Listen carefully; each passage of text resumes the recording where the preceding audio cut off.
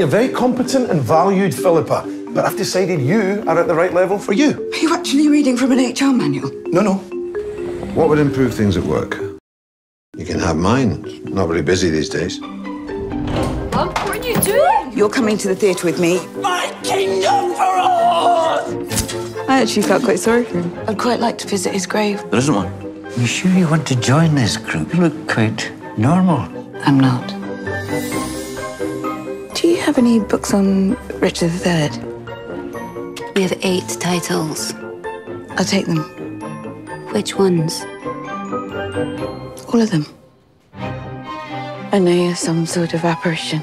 I've been trying to work out why you're here. I wonder if it's because you're lost. I know I can find him. Who? Richard. Richard who? Sorry, the third. The king? Yes.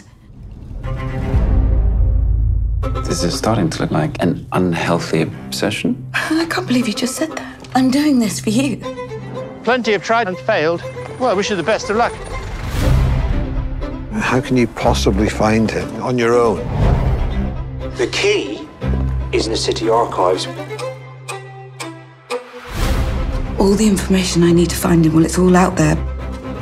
But I don't think anybody's brought it all together before. If your research is accurate, he's now right in the middle of a car park. You tell me what that letter represents. Just means reserved. Of course. I have the strongest feeling this is a very important historical site. A feeling is what you get when you sit on a bus seat that's still warm. I will fight you all the way on this. I want to dig for Richard. It's the body of an adult male. Boys, your mother's just found Richard III. And I'm here today to tell you a story about a person who was judged unfairly in life.